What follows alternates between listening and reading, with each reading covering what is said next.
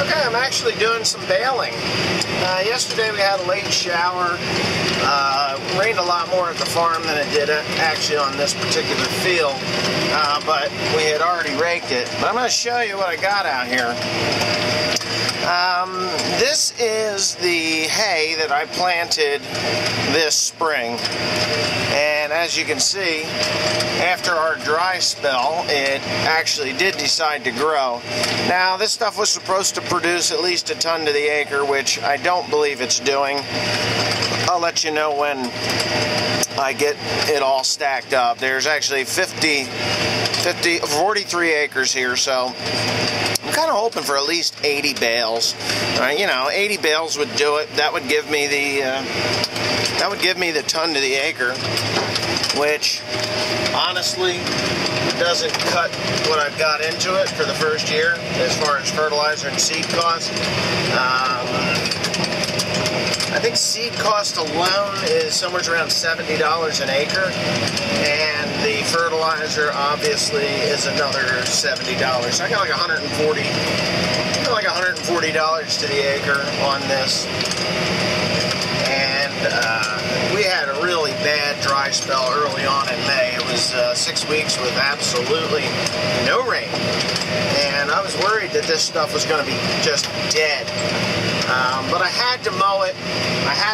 Now, if you don't remember what this was, it was reed canary and orchard grass, and then the real aggressive one, which is K31, that can take the drought and the disease and the insects and everything that you can throw at it. I'm not exactly sure what is growing back so vigorously, but my money is that that's the K31 over the orchard grass. But boy, does it look nice. So it's been rained on twice, and I'm finally actually able to get it into a bale.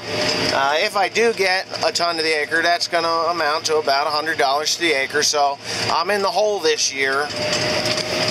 On this ground, I'm in the hole about 77, about $40 to the acre.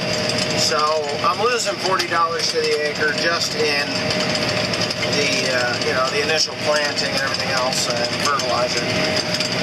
Oh, so you're probably wondering how I could, afford to do this. Well, it's going to be a tight year. That's all I can say. Because I did plant 700 acres of this stuff. Now, over 700 acres, if I lose $40 an acre, 7 times 4 is 14 and 28. That's 28. What is that? 28,000. $28,000. Yeah. Right? Let's see. Yeah, $28,000. All right, so it's going to cost me $28,000 this year just to have this crop in the ground. That's what I'm going to be in the hole. So it kind of sucks that. But next year, it's a 2.5 ton crop next year, and then the following year, it will be a 3.5 ton to the acre crop if I feed it properly. So next year, I'll be back in the black. Really tired, guys. But anyway, so I'll be back in the black next year, and but whatever. The other thing is I picked up some other ground, so it's going to offset the cost. It just get absorbed into the year's expenses and earnings. But I had to do it. I just could not afford to grow corn and soybeans anymore because of the white-tailed deer. Now, I know there's a lot of guys out there like, there's no way in hell the white-tailed deer can do this, put somebody out of business. Well, you look in this area, this used to all be corn and soybeans and dairy, and there were hogs at one time and chickens. The Jews had a lot of chickens here, but they went back in the late 70s, early 80s. Hogs went out probably in the mid to late 80s. And of course, dairy was out in the 90s, and we were the last ones hanging on until 2011. So, grain prices last year were good, but the yields were bad. The deer just hammered me. Last year was a great growing season. Probably grew the most bushels per acre I ever grew where it was good, but where it was bad, it only allowed me to produce 18.6 bushels to the acre over 460 acres. So that's what the white-tailed deer will do to you. This field here is 43 acres, and last year this was soybeans. And up until this point, I was, at the beginning of the field, I was somewhere around 60, 70 bushels the acre. But this point, which is about 2/3 down the field, it started to go to about, I was getting about 20 bushels the acre here. And by the time I got to the last 10 acres of this field, I was down around 3 or 4 bushels to the acre. So the average of the field was only about, 28 on this field alone. The other fields on the other side, they were just worse. They were worse. So white-tailed deer are very destructive. And as you can see, I got Timothy over here. And yes, ladies and gentlemen, that is the 4960 that I rebuilt. He's stacking hay. The 4960 has actually been, knock on some form of wood, flawless since I rebuilt it. I mean, I don't think there was, oh god damn, tires. That's the only thing I had to put on was tires. So, back tires. Front tires are 11 years old. I put them on there. Even one of them was scorched. Those were Firestones. The Titans on the back were junk. Now there he is waiting for me to get ahead of him. I don't know, what do we got? Now we're getting close. Here he goes. He's going to cut in front of me. Dirty rotten bastard. Nah, he's a good kid. He really is. He's a good boy. Alright. So anyways, I guess you're just going to ride along. This is a computer. I don't know if you guys can... These are touchscreen computers to my non-ag guys. You know, maybe I could go through some of the functions there. A bale just fell off. I do have a load sensor that is not working properly. That's why that red arrow is there. But I'm making nice, tight, square bales, so I'm not even going to worry about it. I called New Holland, and of course, I called Messick's, and of course, they did not even return my phone calls, which kind of aggravated me, but what the heck are you going to do? There goes Speedy. And he's got 3 more bales there. He's only got to grab 2 more. And these windrows are nothing because this is new seeded grass, and it just really isn't going to produce too much. But yeah, so yeah, there's just a whole bunch of stuff you can do. You can automatic and manual. I can set the density up higher, and there goes Tim. That's probably more interesting than what I was going to show you. There he is. And he's going to grab that one. And field work. So yeah, this channel has not turned into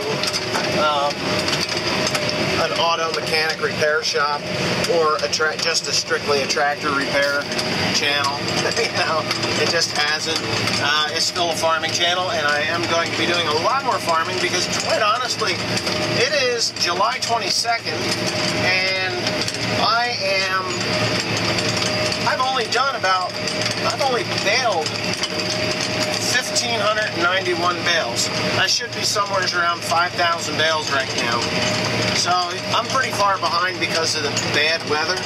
I did put off making hay until July just because it was so wet and I wanted the hay to grow a little bit. Oh, Jesus. That is a washout. I don't know where in the hell that came from, but anyways, I wanted the hay to grow a little bit before I got into it because of the dry spell that we did have. So that's another reason why I'm late. Plus, now that I'm ready to actually make hay, I'm just getting rain every damn day. So I highly doubt that I'm going to be even doing anything fun this summer, which I planned on doing with the kids. You know, late summer I wanted to take a couple of weeks off and just go camping or something with them because, well, let's face it, the 2 youngest ones are 14 and 15. Peyton's 15, so I'll have 3 15-year-olds here pretty soon. And yeah, don't ask how that happened, but it did. Yeah, 3 15-year-olds. I got 2 15-year-olds right now, and Joe is about to click over to 15, so, you know, I haven't seen him in a while. I do miss him, but, you know, hey, I miss my children when they're gone. Most fathers would. But anyways, enough of that crap.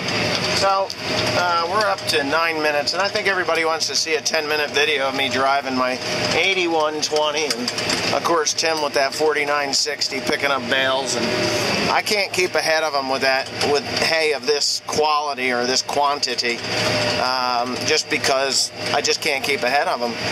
He's moving at a phenomenal rate of speed with that thing. The old 4450, he couldn't keep up to me, but with the 4960 power shift transmission, he just bang, bang, bang through the gears, gets up to the pile, throws it in reverse, bang, bang, bang, backs it up, throws it up in there, and he's off again.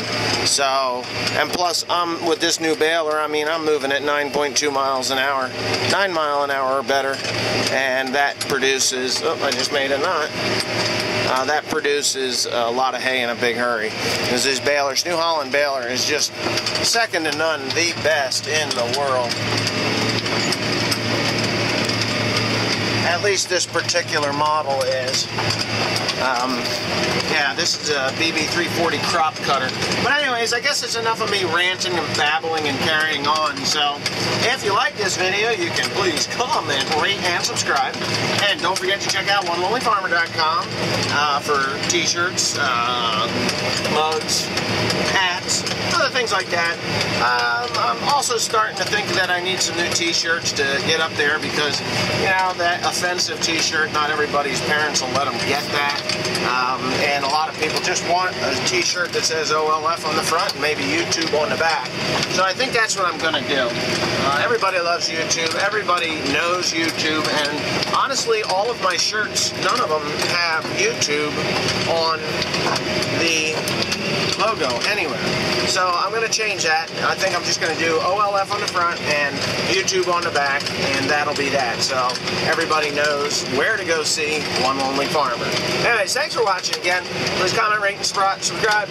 One Lonely Farmer, www.golonelyfarmer.com. Bye.